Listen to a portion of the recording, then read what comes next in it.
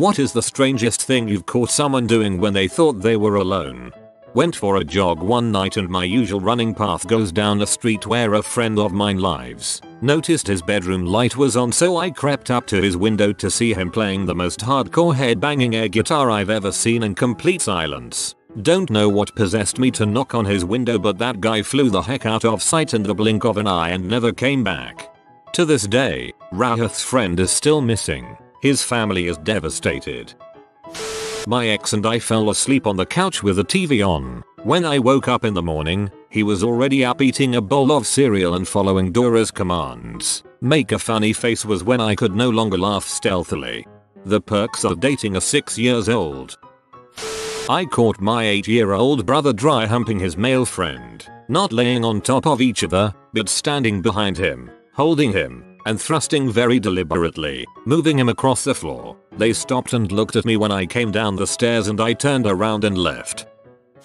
I was at Universal Studios, waiting for my buddy to come out of the bathroom. I watched an older man play golf. He sat down a tee and imaginary ball, lined up his shot, and looked into the distance before doing a hushed cheer.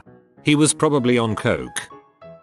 After I graduated from high school, I finally got to spend the night with my then boyfriend. He was staying with his mom and sister as he was home visiting. His sister pulls me aside. "Look, I know you've known Alan a while, but he's got some habits. Got my attention. He likes to play with his balls. He doesn't think anyone sees him or knows. He's an idiot." I laughed. Day or so later, sure enough, I saw, ever so gracefully, balls peeking out of the bottom of his shorts. He was playing with them, making a tent for his dong, turning the skin into a mouth and mouthing along with what he was watching. I couldn't look away. At this point he'd been staring so long I couldn't even bring myself to say anything. Can't blame the guy. They're right. I don't think many guys make tents for their dongs, but I can't speak for people I don't know. Ever heard a 90% deaf girl sing a song playing on the radio when they think they are alone? You have a good laugh, then spend the next hour feeling like crap because hey, your butthole. My guy friend wearing my prom dress. I caught my 20-year-old stepbrother marching through the kitchen, chanting Indiana Jones and the Last Crusade over and over. One of my buddies was laying on my couch in pure silence, staring into nothing, while playing with his armpit hair. Roommate in college used to look up gay pee on my computer when I wasn't home. He didn't have a computer, so he decided to use mine when I wasn't there. He always attempted to delete his browsing history, but I became suspicious and installed a keylogger when I started getting gay pee pop-ups while surfing the web. He is now married, has a daughter, and is a music director in his church. He has no idea that I know, and it's going to stay that way. That's actually pretty sad. You're a good guy for keeping it a secret, though. I had a pretty epically weird first year roommate in college. This one time, he had asked if he could have one of my chocolate bars my parents had sent to me in a care package. I said it was okay. He walks over to the drawer I kept them in, pulls one out, proceeds to walk to one of the empty corners of the room, squats down and of hurrah the thing all Smeagol style like. When he was finished, took him all of 10 seconds to eat the thing. He causally walked by me like nothing happened. Turns out this is how he would eat most of his snacks. I have a student job at the chemistry lab on my school's campus. The stock room is set up to where there's no way to see the people at the front desks while you wash glassware, and can't hear anyone come in either. I work the first shift in the morning, so I come in and sit at the front desk. I hear my boss, the lab manager who is in his 60s, washing glassware. I then hear him rip the nastiest wet fart my ears have ever encountered. He then walked past me on his way to the bathroom. Walked in on a female friend rolling a condom out onto her arm in the kitchen. That took some explaining. I once walked in on my 2 male flatmates in a somewhat compromising position. Even more surprising given I only knew one of them was gay. Turns out they thought I was away for the weekend. Nope. Walked in on my roommate beating off to my sister's pictures. Does everyone remember that scene from Hot Rod where Kevin is singing to the stuffed animals and Rod walks in on that? Like that, but with my little sister. Hobo pooping an empty soup can beside a dumpster I was walking by. That's a classy hobo right there. +1 for hobos that don't just dump on the ground. Saw a co-worker of mine pick his nose, roll up his boogers, stick them onto rim of his water bottle, and then drink it. I never understood why the frick he ate them like that. I mean, if you're going to eat them, why not just eat them freshly picked off your finger? He's wasting the freshness. Watched my roommate continually stick his hand down his crack and smell his fingers. But I mean, who doesn't do that?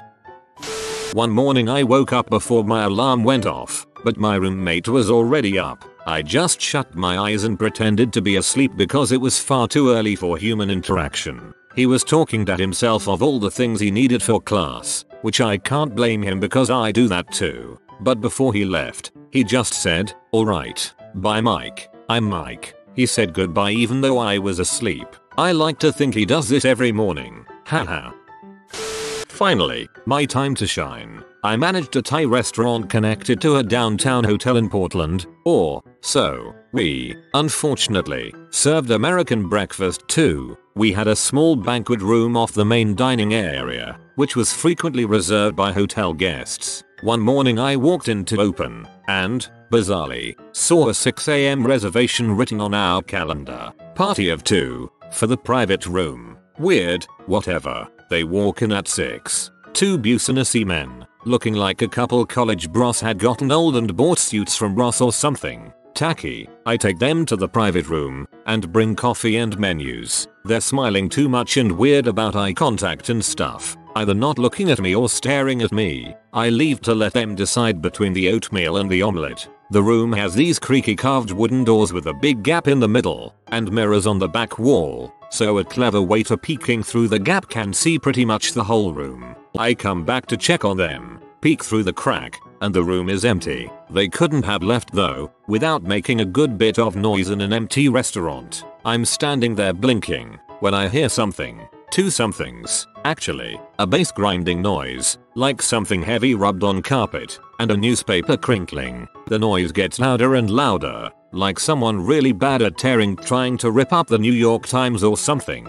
Then I catch movement at the edge of the mirror. They're still in there, in the one corner I can't see. I open the door. The bass grinding is coming from a huge potted plant in the corner. One of them is on his knees, hugging it, rotating it. Must have been a couple 100 pounds, in circles on the floor, around and around. Above him, his partner is swaying back and forth, humming quietly, shaking a newspaper. Neither acknowledges me. It goes on for a long time. Can't explain it. Don't want to. The more I think about it, the stranger it gets.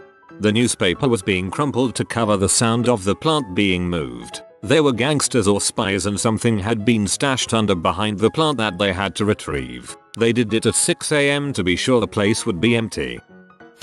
I turned on a light in the middle of the night and my brother's friend was sitting on the coffee table in our living room alone in the dark with a phone book in his hands. When I asked him what he was doing, his reply was reading the phone book. I turned the lights back off and he just stayed there. Why is that so funny? Caught a co-worker sniffing the secretary's chair. I could have told him you can't really smell anything. This wasn't strange as much as cute. I was at my grandparents' for Thanksgiving like we do every year and my aunt sent me to get my cousin from one of the guest bedrooms. He had been playing Pokemon for a while and she wanted him to socialize a little before dinner. I walk back and as I get closer to the room I hear talking and walking, so I just assume it's the TV. But the door was cracked so I looked in. He was standing up in the room with his Game Boy talking himself through his Pokemon fight or whatever it's called. Calling out the other trainer, moving his arms to choose his next Pokemon. The works. I knocked on the door a couple times and I saw him flinch and jump on the edge of the bed to try and act like he wasn't just pretending he was Ash Ketchum. It was really cute and funny. Then I gave him a nudgie. I do this all the time. It's even better as an adult because you can trash talk. Your dugong ain't got crap. Swimmer Mike. How about a tall glass of solar beam? You fuckwit. Oh. A friend of mine, age about 16, forgot he was on webcam and started lip syncing and dramatically dancing in his chair to the Ding Dong song, including grabbing his chest and rubbing his hands all over himself.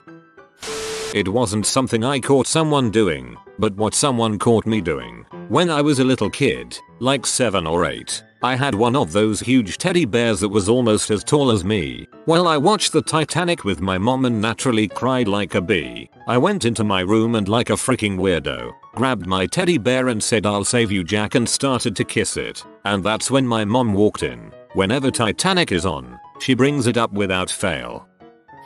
When I was wasted and completely delusional, my wife walked in on me pee in her parents' washer. Unexplainable as it was, my drunken argument was that I was confused and thought it was a Japanese washer.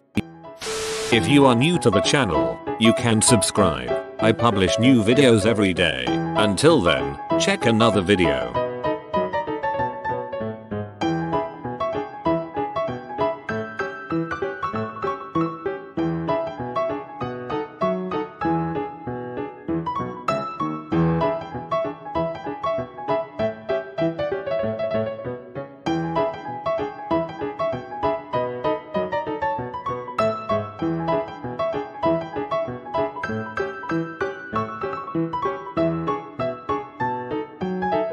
Bye for now.